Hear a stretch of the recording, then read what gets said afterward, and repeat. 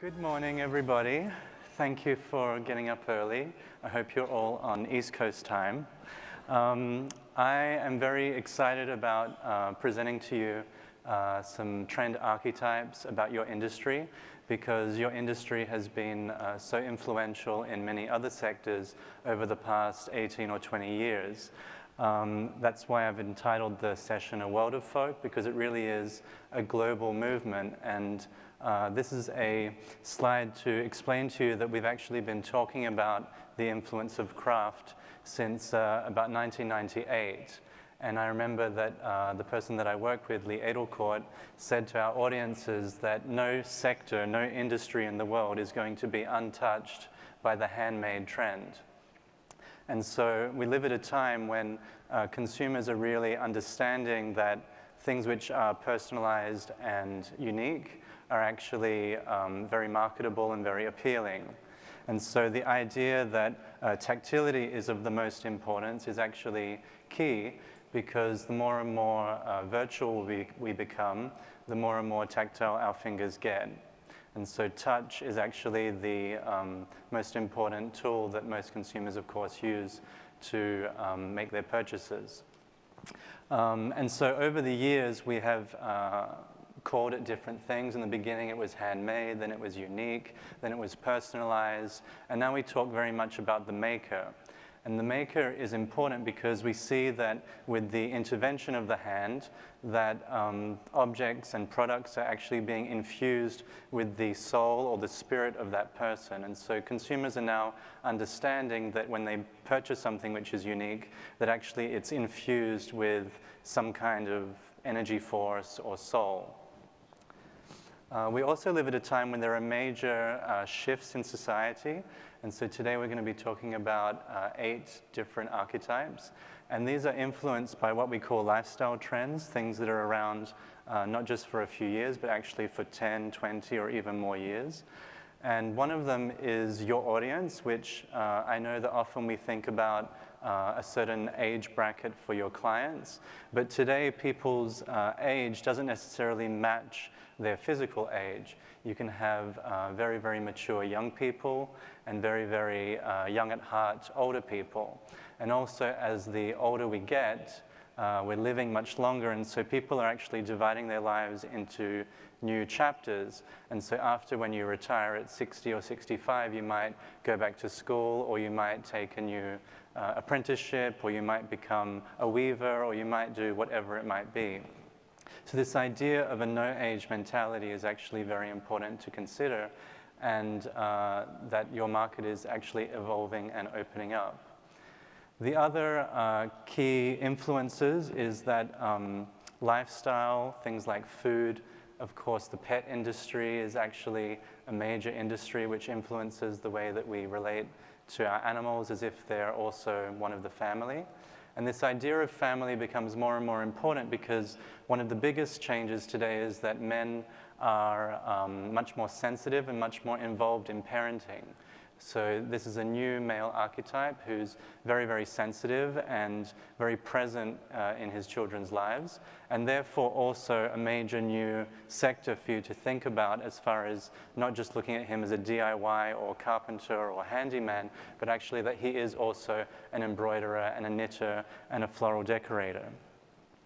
The other big shift that has happened in the past 10 or 20 years is that we've moved from being a pyramid society or a vertical society into being a horizontal organization.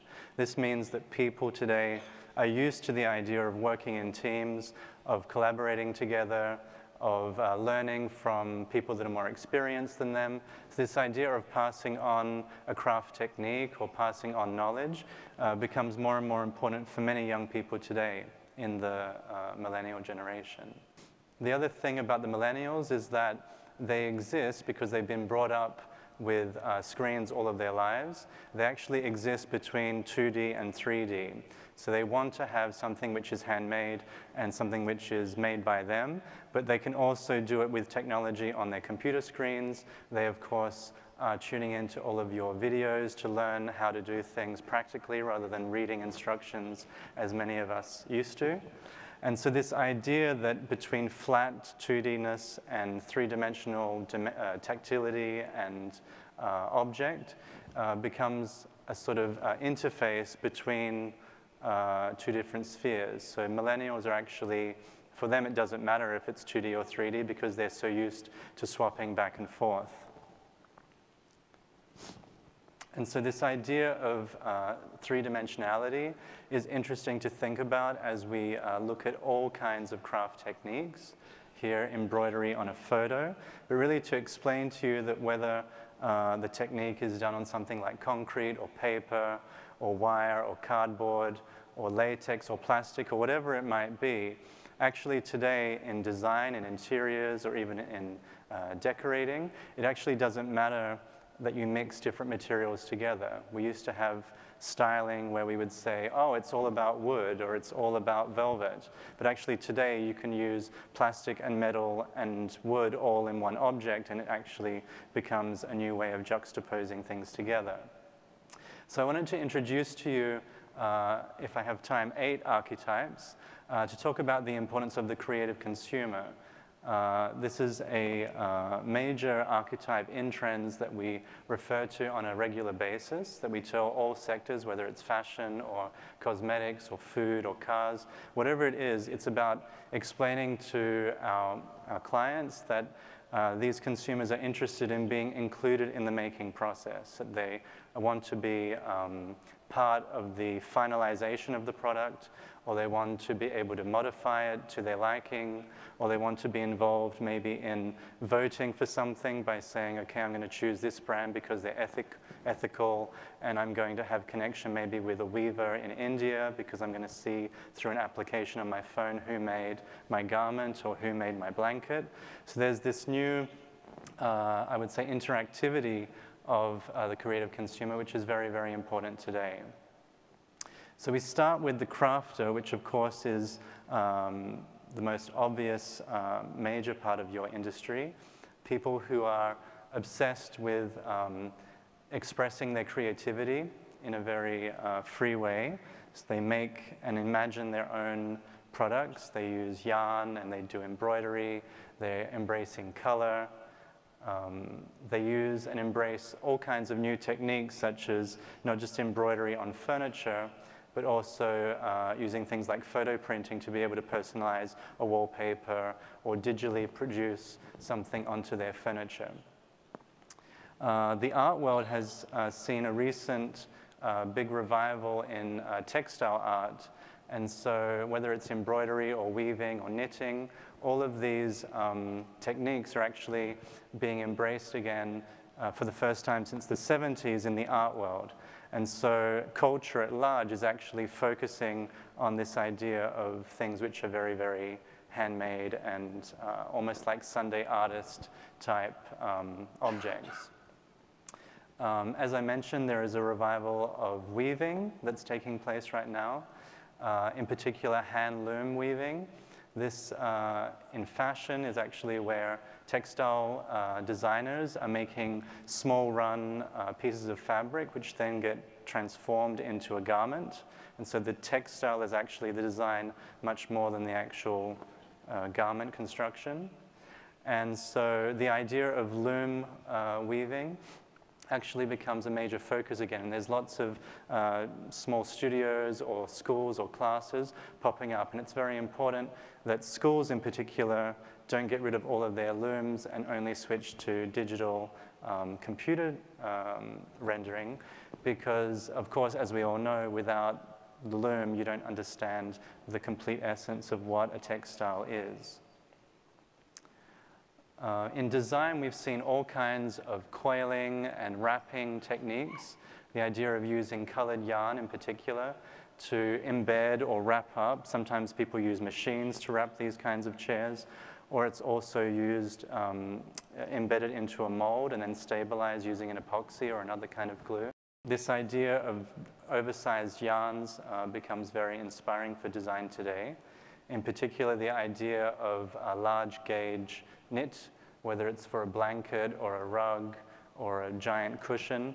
In the beginning, this trend was very much influenced by the idea of the dollhouse and taking small proportion pieces of furniture and then blowing them up for human size. And so it's a little bit like Alice in Wonderland, like the idea of oversized then becoming very small and playing with that proportion. That's why a lot of this oversized knits have been so prominent. The creative consumer, of course, is also interested in doing their own thing at home, not just making murals, but something much more simpler, which is just getting some paint and transforming one wall in their space, or even in a public space like a restaurant, by just putting polka dots on it in a very free way. This is like a new motif that we see all around the world. And polka dots and round shapes are actually a big force in design today.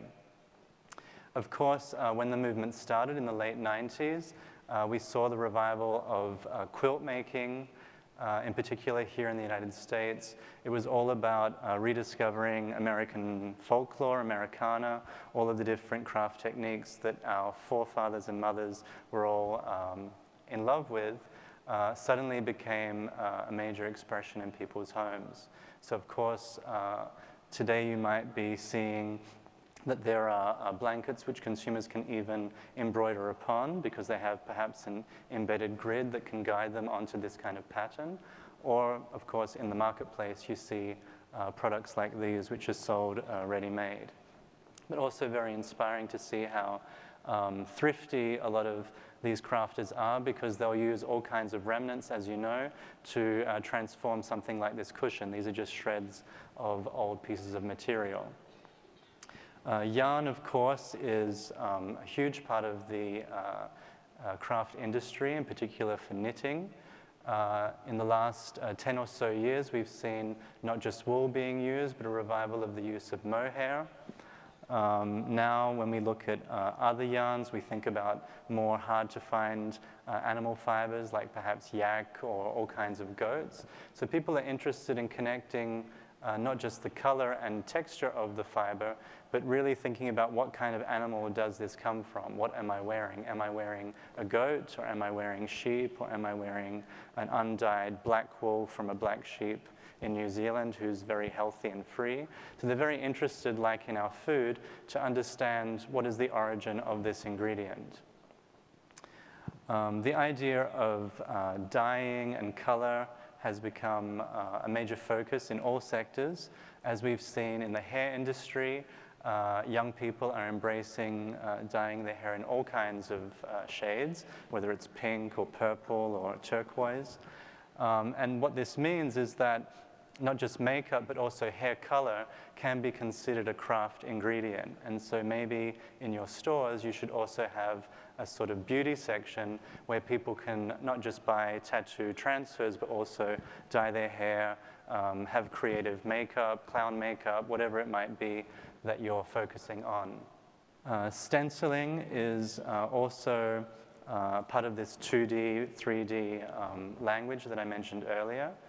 We've seen all kinds of small objects as well as large interiors which are embracing this idea of stenciling. And this is a photo that we made in one of our magazines, which was just to announce this trend emerging about 15 years ago. It's really interesting, of course, to play with this idea of positioning things over where the pattern goes. Color in general becomes more and more sophisticated, and so if you're working on paint or pencils or markers, it's important to understand that people's tastes are evolving to be not so basic and primary, but actually very nuanced. And so whether it's the importance of monochromes, which is very hard to do because you have to be very precise when you're doing monochromes, that everything is the right value. Or in this case, you might be using even things like natural dyes in pencils or in markers. It's just important to understand that color is really a branding device that is used in products today, and that your consumers are also becoming more and more aware of not just the names of colors being persimmon instead of orange and very precisely dictated like that, but actually understanding that if they're going to choose green, that they're going to have maybe 10 greens to choose from and not just one or two. Along with hand-loom work, we've also seen the revival of basket weaving recently. In particular, in design today, we see lots of wire constructions, whether it's for baskets or even for furniture, which are for indoors as well as for outdoors. And what this means is that basket weaving kits can actually become an easy way for non-professionals to learn how to make their own little baskets. Of course, it's also interesting to think about color in this, whether selling the raffia or the materials in different colors or allowing them to perhaps coat it with a very thick spray paint later. And of course, focusing on selecting the right shades of natural materials. The idea of creating furniture accessories is also really interesting. These are small gifts that you can make for your friends and family, especially around Christmas. Everybody is cold and they start working on the bus or on the subway going home. And so this is just to show you that whether it's jewelry or even little socks for a table or a chair, that there are very new to be invented, very, very fun things to do. The idea of intervening in the finalization of a textile, for example, is also very important. And so even thinking about rolling on color is a very free, artistic way that you can either add a touch of color into your product with your interior, or just have this idea of a very creative origin to the objects. So roller paints, whether they're in small shapes or in bigger shapes. Rollers, of course, are something which consumers continue to understand very easily. And so in this interior, we see that it's even interesting how people are much more experimental, and that if they start doing something that may be unfinished is just as beautiful as finished. So of course, in your sector, we've seen all of these new forms of embellishing materials by decorating them with these block print cutouts on rollers. I like this one very much because it's a rolling pin, so it's almost like cooking, more to do with like screen printing or the action of doing something flat, which of course is very practical. And later you will see that even, of course, on walls, people have been embracing that. So the urbanite is another archetype, and by the way, with each of these archetypes, it doesn't mean that they're individual people. It's actually more about character traits that each of us have, and so one person might be 2 or 3 of these things. And between consumers, all of these things sometimes merge or blur, or you might have your bathroom in one style and your kitchen in another. So it's important to think that these archetypes are actually very multiple. The urbanite is this younger generation that I guess you're all thinking about. Now we call them the millennials, but there is a generation after them, which we refer to, I think, as Generation Z now. And these young people, of course, have very different behavioral patterns than our generation does. And so it's important to understand that they're much more hybridic in the way that they think. So that means that in their interiors, they're going to blend many different tastes together and be very irreverent about it. Because young people today aren't so focused on art history or learning all of the rules. They don't need, like we used to be taught that you had to learn the rules in order to break them. This generation actually doesn't even need to know the rules because they can reinvent everything on their own terms. So they can embrace something which is industrial as well as something which is handmade all at the same time. Something which is completely contemporary and also very ethnic at the same time. So all kinds of new materials are being embraced, whether it's drier materials such as raffia or string, which can be made into larger objects. Knitting as such is a very powerful metaphor for today's society because it's very much about bringing people together. And so maybe this is why knitting has become such a major force, not just people getting together to knit in groups, but also the actual construction of it. And of course, in the sock industry, we've seen a major interest in creative socks. And so lots of people today are, of course, wanting to make their own. And so it's almost like you have to have a special pattern just for all kinds of different socks because it's not just about knitting any old sock. It's about a specific gauge, it's about a specific length, a specific elasticity that people are interested in learning about to become more and more professional. So like in the food industry, with people wanting to be chefs in their homes, the general public is also wanting to learn more and become more and more professional. As I mentioned before, the idea of using remnants is important to this generation in particular because they believe in recycling and not wasting anything.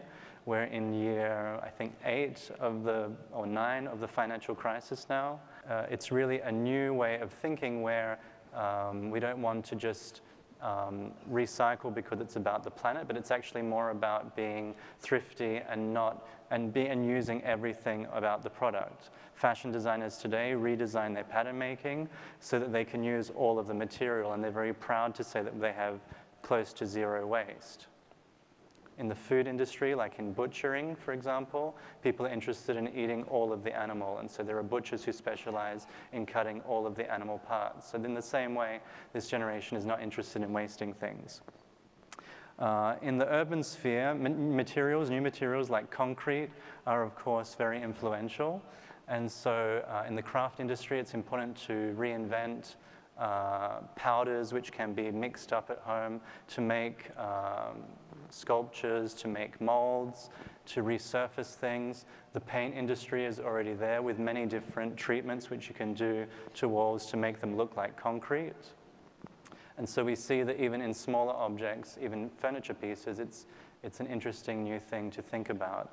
But also I wanted to show you this image because it's a little bit inflated, so it's probably a mold which was taken from a cushion and then used to cast the concrete. Because the idea of inflating things with air is also a big trend in design today. Making things lighter. In the industrial design sector, it's actually so that the transport is more economical and better for the environment. But as a material, this idea of fluffiness, clouds, cushions, even the importance of how we all wear duvet jackets today, it's all about this movement towards much more sort of quilted form. And within that, the idea of baking, such as in this chair on the right, which is a Japanese chair, which is baked in this sort of bamboo circle, and then it rises.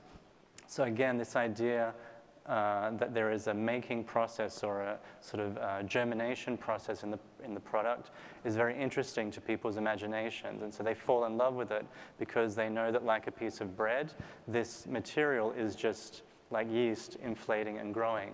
So as we move forward, more technologies are going to allow us to sell materials to people, which by adding perhaps water, they're going to just blow up, like these sponges that we've seen on the market, which is sold flat and then inflate. So just think about this when you're searching for material providers in order to make a fun intervention for the general public. The other thing which is very big in interiors right now is the revival of marble, not just as marble and stone, but all kinds of marbling techniques. And so in many cases, people are recycling materials such as plastics, different kinds of PVCs, bus tickets, refrigerators, whatever it might be. Young people today are interested that the recycled material becomes like a natural element like iron or clay or wood. And so they're interested in seeing a new life for these things which are being recycled. Almost like a crazy magician is putting something into a machine and out it pops, not just through rapid prototyping, but also into a mold such as these plastic marbles. What's amazing about all of these new marbles is that they, of course, don't have to represent natural colorways. They're made up of all different kinds of colors, which are all fantasy-driven, and therefore you actually see that it's not a natural piece of marble, and you're proud of that. So these younger people, I guess the most important element to understand is that they embrace both old and new in their lifestyle. They want to have, of course, the latest technology, whether it's an iPad or something that they're using in their everyday lives. But at the same time, they want to have a piece of vintage furniture in their interior to remind them of nostalgia, to remind them of childhood memories or their parents' generation. I mean, a lot of this idea of revivals or older generations from 80s, 70s, 60s, 50s, 40s, whatever it might be for them, of course, they were never even there. So it's all in their imagination. And that's why they attach themselves to things which have age and therefore value. This generation, of course, is very much into improvisation, into pop-up events and pop-up society. And so things like cardboard or even open source projects become very interesting to them. This is a very famous chair on the right, which is actually sold to the consumer in part so that they can put it together themselves. This is not necessarily like at IKEA, where it's about saving money. This is about consumers who want to make it themselves, to be satisfied that they're playing a role. And so, of course, with open source, these are things which are shared by this generation because they're understanding that they don't need to own everything. They're a movement of non-ownership, if you want. And so the idea of being able to download and share ideas freely becomes interesting for them. So if you're selling patterns or designs, you also have to think about whether these young people actually want to pay for it or whether you should be selling them something else and giving them the idea for free. As I mentioned before, knitting is very, very popular amongst young people, in particular also with men. We see them all over the world knitting in public space, at home, for their kids. It's not at all considered something, of course, just for women today. And this is just an image to show you how we have so many cords today in young people's lives that they, of course, want to almost make fun of them sometimes. So this idea of cording is very interesting. These are simple projects. The idea of mirrors being created. Mirrors are actually a very big trend right now in interiors, and at hardware stores we even have services where you can, of course, cut them into different shapes, but also etch out perhaps a frame or personalize the piece of mirror or tile that you purchase for your products. So if you are working in that sector, I think it's important to understand that maybe this is a new way of thinking of framing, the idea that people can buy a material and turn it into a frame or a mirror themselves, depending on their wishes and their individual size. Of course, in DIY, all kinds of shelving units and organization systems are very important to younger people because they want to organize their lives. They're trying to make sense of everything, which is quite hectic and unstable today. So they don't know if their job is still going to be there next week. They don't know if they're going to have a terrorist attack in 2 months and lose their lives. They don't know if their friend is going to get cancer at 30. So everything in their lives is very unstable. And so as a counterbalance, they often like to be very, very precise and organized. Not all of them are this neat, but in general, there is a shift towards embracing organization. So again, here, it's also a play with pulleys and cords. They want to have at home, not necessarily a garage or an entire shed, but at least a creative studio where they can organize in a very aesthetic way, almost like a mood board, their tools which they're going to use to make all of their creative projects. And because cardboard is so important to them, we see that there are also very simple ways of doing packaging. The other big thing which is happening in hardware right now is that little ingredients are being made in a very aesthetic way. So they're being given very sophisticated colors or made in very precise shapes. So screws and nuts and bolts all become major design elements to incorporate. Again, looking at organization with cardboard, and also the importance of denim today, which is a material which is being revived, not just for jeans, but for all kinds of garments, that it becomes not just a casual textile, but also it's being used in more formal wear as well. So the idea of recycling denim is maybe very interesting as we see this return to denim. Chalk and blackboards are also very popular right now, as you've seen in many public spaces. And so I just wanted to show you that what's interesting about this project by one of our clients, B&Q in England, is that the idea of using blackboard paint is not something just to draw on, but actually that in this generation, which is interested in going between 2 and 3D, that it can also become something which is more multi-dimensional. So that it turns into something which is more sculptural and present in their lives. Illustration is also very important to them, so the idea of personalizing a mural, telling stories, and of course the biggest thing in craft right now is coloring in books, which I never thought I would see the return of, but I'm sort of shocked by the amount of coloring in books which are being sold today. This is an image which we actually created, I think in the early 2000s, which was to talk about adults using coloring in books again, but today we see them also being used as a way of calming down and being almost like a well-being thing.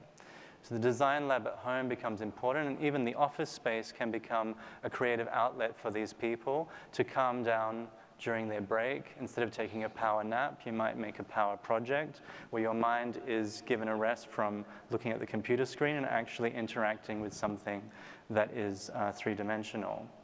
The archivist is another archetype who's interested in collecting all kinds of things, collecting and organizing, almost like an adventurer or explorer to document and learn about different things, whether it's botany or seashells or butterflies, whatever it might be.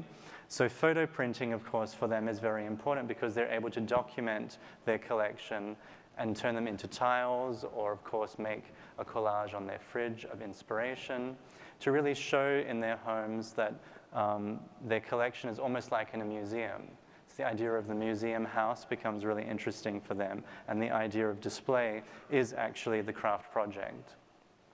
In architecture, the idea of photo printing is also being used, and so we find all kinds of new machines which are used, of course, to turn these into different materials. I think an interesting thing to think about is that maybe curtains can also become canvases for people, to be used like wallpaper is today. And this is really interesting because these are new wallpapers from a French designer who is obsessed with collecting different things. So he is almost sickened by his collection that he decided to just photograph everything and just put it on the wall so he doesn't have to look at it physically anymore. So this idea of having printers in your stores which people can turn into wallpapers and even bring in things which they can scan, or maybe you have to have a professional photographer that does it for them. This idea of non-ownership is again what is driving this movement towards photo documentation. So all kinds of natural history ingredients are being embraced by these adventurers, whether it's insects or butterflies or botanical prints. It's also interesting to think of botanicals as something that people can turn into painted murals or wallpapers. And what's great about the plates on the right, of course, is that each person that receives this particular plate is going to have a different plate, even though together they all make one. So historical drawings and illustration are elements which are downloaded or copied from the internet and then used to print. Maps are also a major focus for people today, recycling all kinds of maps, again, making sense of the world by putting it back together again. And the beachcomber is also really interesting because he or she is walking along the beach and just collecting different elements from nature, almost in a spiritual way where they're connecting with the outdoors, connecting with whatever's going to wash up. And again, they're not so focused on whether it's a real shell or a piece of plastic, which is as beautiful as the shell, because to them, they're both natural materials, even if it is a piece of plastic which has been washed and worn away. So this is particularly inspiring, of course, for new forms of jewelry or even jewelry for the home, garlands that can be made. And again, looking at how the beach washes up all kinds of surprising and totally organic materials, which is, of course, what they love, because there is this sort of shift towards embracing this much more primal ingredients, whether it's charcoal or stone or pebbles. All of these things become fodder for the beachcomber today. It's almost like a shift towards going back in time to being a prehistoric caveman. And this is why things like paleo foods have also seen a big influence. So that brings us to the ecologist, who, of course, embraces nature, and in particular natural dyes, which is a big focus today because we're able to sell powders which can be turned into large vat dyes. So it's not just about using vegetables at home and concocting something which is completely, of course, natural, but also being able to buy an industrially distributed natural dye ingredient. This, for example, is using carrots. So the whole sort of idea that natural dyes become important, whether it's for makeup, for food, for colorways, is really about how people want to obviously understand that the dye has a very safe and healthy origin.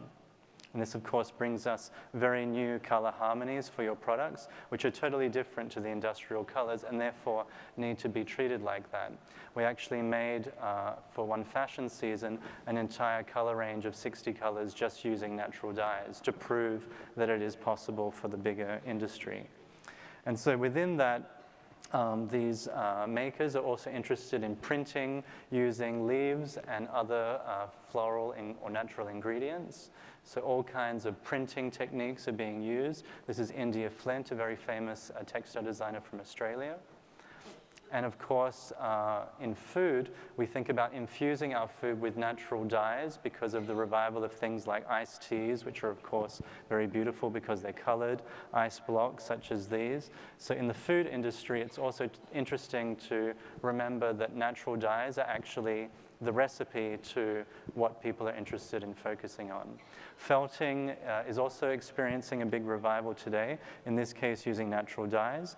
And what's interesting for this maker is that not only are they maybe felting and making their own dyes at home, but they're also, in some cases, some designers are even farming their own materials. So they have a flock of sheep and they have them shorn, and then they're spinning their own yarn. So they're actually interested in becoming part of every step of the making process, or maybe interacting with other people who are going to help them put this all together. The food industry, of course, is the major lifestyle movement, which is the most far-reaching today. And so we think about local ingredients and how people are interested in things which come from around the corner, but also to understand what is it that they're putting into their body. Is it going to be healthy for them? Are they going to make little landscapes out of them? So this idea that food becomes in smaller portions and in beautiful handmade ceramic plates, obviously influenced by the restaurants like Noma, is very inspiring today as a new form of ikebana. The food landscape becomes the new ikebana sort of ode to beauty. Basket weaving also has influenced the revival of mat making and mats in our homes. So all kinds of natural fibers, sea salt in particular, are seeing a big revival. And sometimes they're even weeds, which are turned into beautiful materials which you can purchase or weave at home. So this would be perhaps simpler projects for the house, whether it's placemats or even a bigger project, which is very easy to put together because it's just about coiling. Again, like trying to find simple ways of providing patterns and instructions for people to do this at home. Block printing is also part of the handmade movement, and in fashion about to receive a big revival, we think. And so the idea of making your own block prints becomes interesting because there are all ways of making contemporary block prints, sometimes juxtaposing different patterns upon each other. So really embracing this idea of a much freer, almost messy way of doing the motifs. Again, all in natural dyes. This is again to show you how not just for textiles, but also for papers, because of the importance of marbling today, there are all new ways of explaining to people how to do this at home.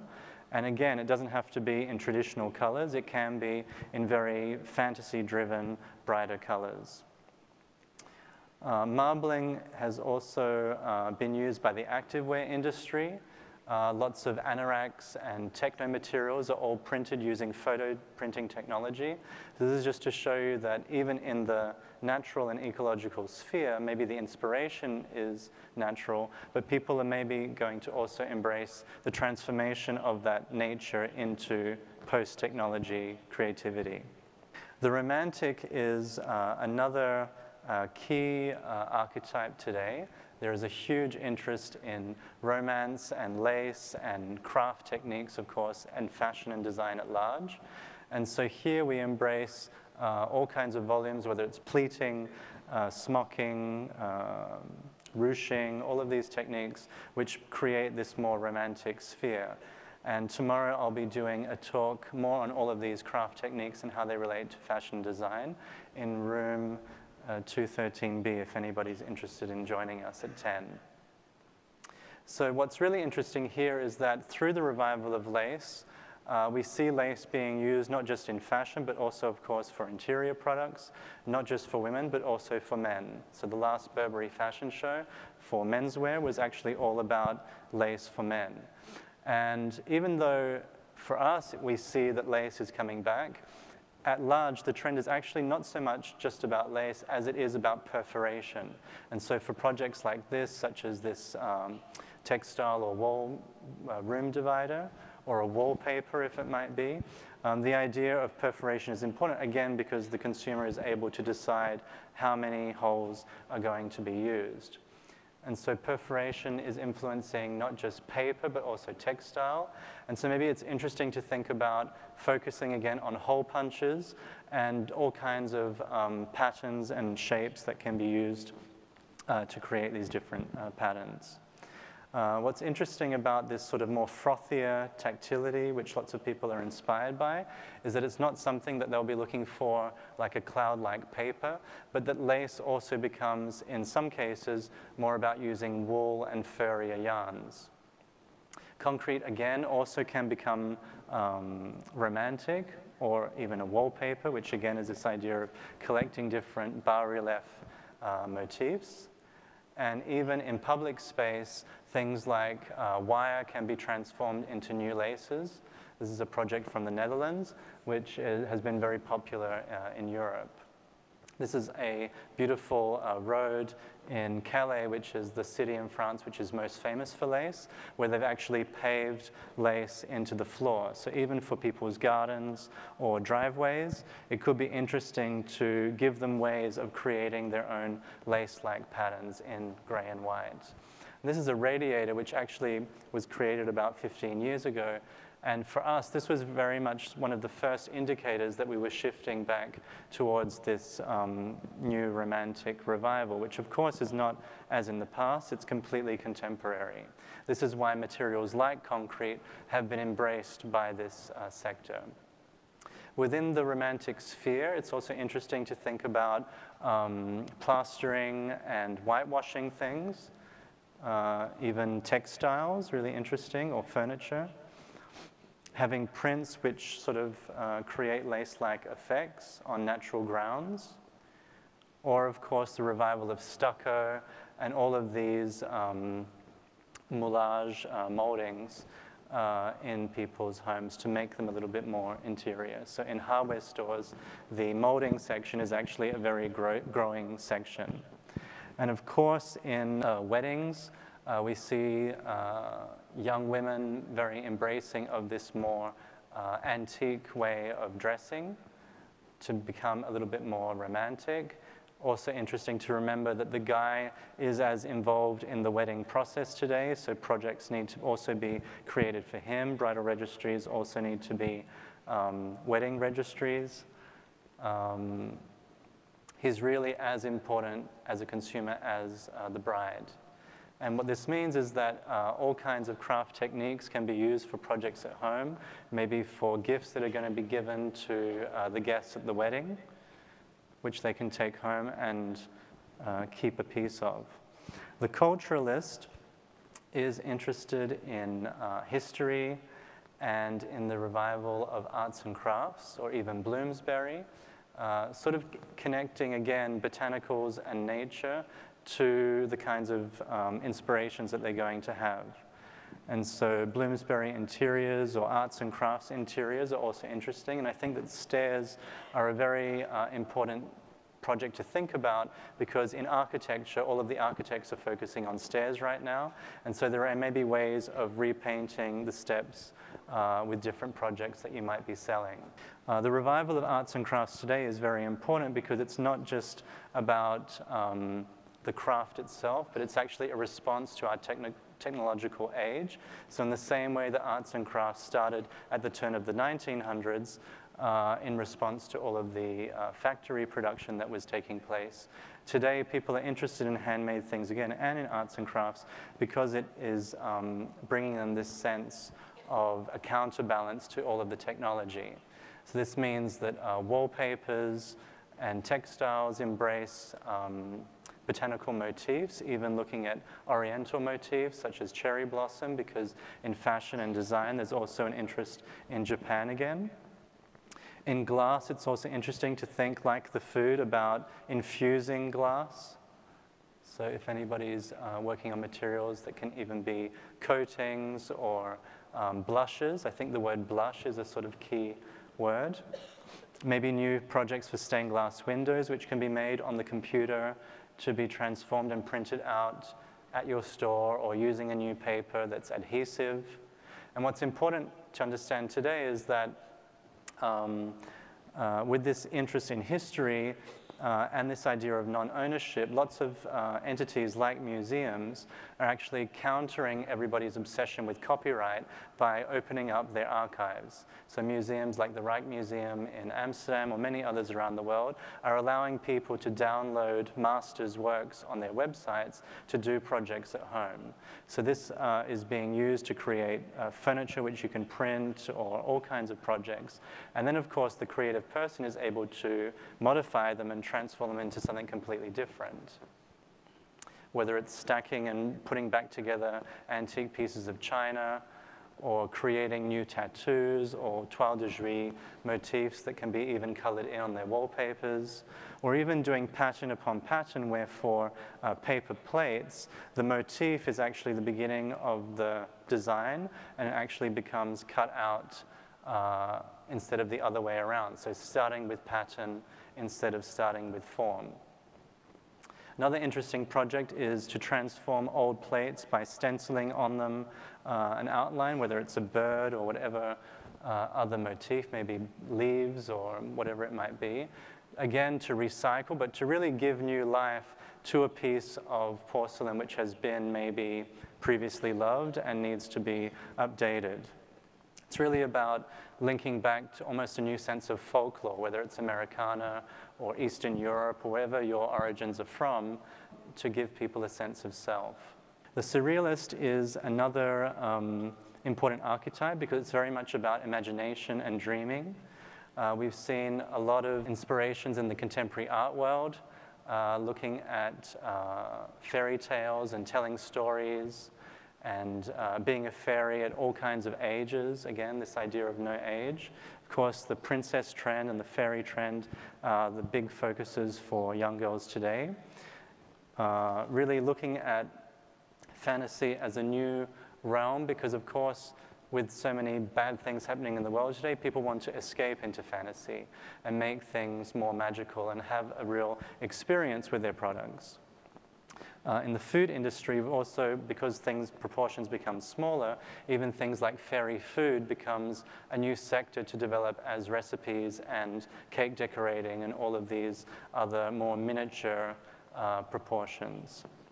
And that's why also terrariums have become so popular today, because they're able to create these miniature landscapes like on our plates. So the idea of transforming an imaginative area can be done, of course, with stencils or something as simple as a coat hanger, or a mural or a wallpaper, or just a cutout, such as the wall on the right.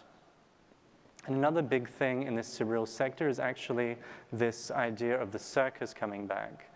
in industrial design and contemporary design today, there's a shift towards the hoop form, and so maybe there are all kinds of ways that people can turn their hoops or hoop-like structures into new pieces of furniture, not just for kids, but also for adults. And of course, clown makeup is also important. So because of the importance of romanticism, there's all ways of also being decorative, even with things like turning little bits of yarn into pom-poms, perhaps for a party, for party events, to personalize a plate by sprinkling or splattering paint on it in gold leaf, perhaps, and in colored glass or colored plastics, perhaps. Using them, again, this idea of blush and color, but in this case, playing with different circus-like form and all kinds of big tent events that you can do at home. Of course, for children's parties, everybody wants to create this little circus at home. Not everybody has the budget, of course, to rent an elephant and a troupe, but there are ways of still creating a miniature circus, perhaps, at home. The nostalgist is another important archetype, because he or she is interested in looking to the past and not being part of contemporary society. Looking at the beauty of vintage, looking at the beauty of nostalgia. And there's definitely some reason why young people today are so focused on always in the past. It used to be something which would only take place, for example, in Japan, where they were obsessed with vintage and history like that. But today it's really a global movement, particularly for women, for young women. And so, of course, within this sector, it's very much about the revival of decorating, of pom-poms and tassels and all of these things which can completely transform your interior into almost like a dollhouse or a Baroque interior or a Victoriana interior. And in textiles, the big interest right now is things like velvet and flocked materials, and even flannel being used for upholstery, not just for cushions, but also for furniture, and also in fashion. For boys, it's also interesting to think about the Tin Man or the soldier or the military uniform as a source of inspiration for very vintage, almost like Jimi Hendrix would wear, old, grungier garments for all of the inspiration that comes with all of the trimmings. So these are consumers who are interested in becoming new romantics, new Victorians. So the importance of Victoriana is definitely felt. In our interiors, also creating much more romantic bedrooms or even boudoirs. So the idea of having a vanity in your bedroom or somewhere where you can get dressed, even like a room divider. All of these things are very important, particularly to women right now. The idea of creating an intimate space where she can do her makeup, where she can text, where she can work on her computer, but also like paint her nails at the same time, maybe with voice recognition since her nails are wet. And of course, with fashion, it becomes really interesting to look at all of the ruffles and gathered techniques, which again, I'll be discussing tomorrow morning at 10. In open source, it's interesting to think about the couture industry, because couture, just when it was about to die and everybody said it was over, it actually became a major focus in fashion again today, because people are kind of sick with the fashion industry. They're sick of marketing and advertising taking over and deciding the creativity. As we've seen, lots of fashion designers have been quitting their jobs recently because they're fed up. And so the fashion industry at large is quite sick, not just retail with sales down, up to 30 or 40% in many brands, but really thinking about how there's something wrong with the fashion industry. And so in the private sector, things like having a dress made become important again, because people are looking for different solutions to this problem. While we see couture as creative as ever, and in the press being a major focus again, we also think that sooner or later, one of the couture brands is going to release one of their dresses or one of their patterns each collection as an open source product you can download and have made at home, maybe with a dressmaker or yourself, but just this idea that there isn't this gap anymore as there used to be between an $80,000 dress and a regular dress. So it's interesting to see how there are all kinds of small workshops popping up in our big cities today, which are spaces where people can go to sew and use the machines and facilities together. Or you can also go there and hire someone by the hour to make something for you. So it's almost like the dressmaker takes over a public space which is shared in the same way that a lot of people are going to shared offices today. So this could be a part of your store if you're focusing on haberdashery and sewing. And of course, the biggest market for this, where it started, was actually in Japan, where people go into stores and personalize something that they just bought. So the idea that you go and buy a garment, and then you go to a different section of that store and buy a trimming which is going to make it unique for yourself.